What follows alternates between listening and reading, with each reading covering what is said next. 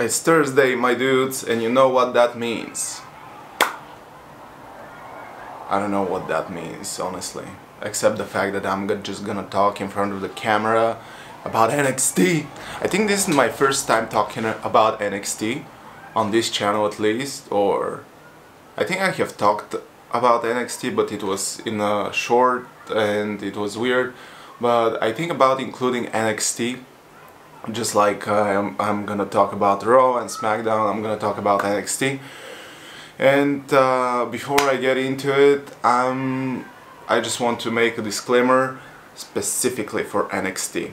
At the beginning, when I started watching NXT, it was exactly the black and gold era, like Tommaso Ciampa just got out because he had to do a neck injury, and I just started watching when Johnny Gargano and Adam Cole was having that feud, that trilogy, and it was amazing. I don't know what caught me so well there, but right now I feel like it's so hard to be super invested into NXT because things are changing every 2 years, and you don't have the time to connect to some superstars. For example, it took me 2 years to connect to Bron Breakker or Carmelo Hayes, and for the other superstars on the NXT brand, I'm not really connected, but I'm trying. So this is my video about NXT, specifically for this episode, but because it's the first video about NXT, it's gonna be a little bit broad one. I'm gonna talk a little bit about what happened in the episode, but I'm gonna talk about, in general, people that I'm interested in, feuds that I'm interested in, and let's just jump into it. So the first thing I want to talk about is the first thing I talked about on the Raw video, Dom and Rhea elevating NXT by Dom winning the North American Championship and Rhea having a match that was not for the championship again, but it was a match nonetheless. She was dominant, it was a good match, and Dominik was a scumbag as always, and he's gonna have a match, a triple threat match at the Great American Bash with Mustafa Ali and Wesley. I don't know if this is a good call. Probably it is, because the title reign of Dom should not be that long since he's in the main roster, so I guess Wesley will take the title back. But still, it was a good run, it was nice. I think Great American Bash is actually this weekend, so we're gonna talk about this as well. The next thing I want to talk about is John Gacy and Schism.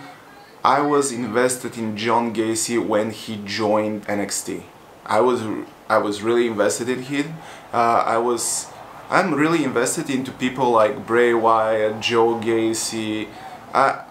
I don't want to put The Undertaker in the same category, but basically guys that are invested more into the character work than the actual wrestling and stuff like that, you know what I'm talking about, since I love stories and stuff like this. Right now, I'm not gonna lie to you, I'm really lost on what is happening with Schism. I kinda lost interest, and yeah, the last thing I caught was they basically kicked out the Creed brothers, and since then I don't know what is going on. I'm just gonna wait and see what they have in store. Von Wagner versus Bron Breakker is a feud that we're gonna see at the Great American Bash, I suppose, but we saw the greatest spear of all time. I hate to admit it, but Bron Breakker has such a vicious spear. I hate it because Edge has the best spear. Wait a second. The kids were screaming outside and I couldn't hear myself. So basically I love the Edge spear. And since Edge came back, I think he has the best spear because his neck issues, he was doing his spear strange before he retired. But since he came back, Edge is doing the full-on spear and it's amazing. But Bron Breakker, dude, the latest episode, he speared himself out of his shoes, you know? He just flew away somewhere when he speared Von Wagner, and I'm excited to see what these two have in store. I really believe in Von Wagner. He's His promo game is not that strong, I admit, but I see the potential.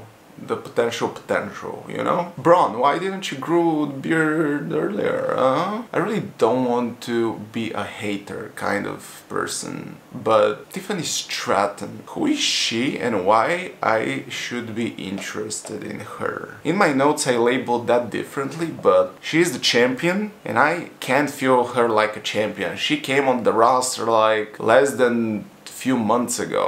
Like, why she's the champ? Like, why? Yeah, I don't know. I'm definitely watching Tia Hale versus her, and I'm rooting for Tia Hale, but Tiffany Stratton is giving me Mandy Rose vibes, and I don't like it. It's that girly champ.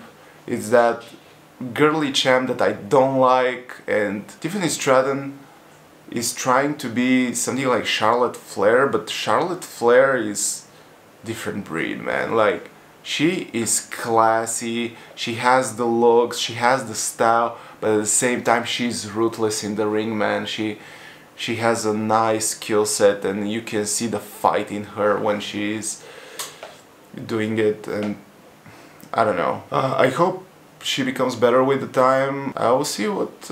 I'll keep a close eye on it, right? Gable Stevenson versus Baron Corbin at the Great American Bash is something I'm really excited for. I was surprised that it took so long for Gable Stevenson to land in NXT, to be fair. Because they announced him joining WWE like 2 years ago probably, and he made an appearance here and there.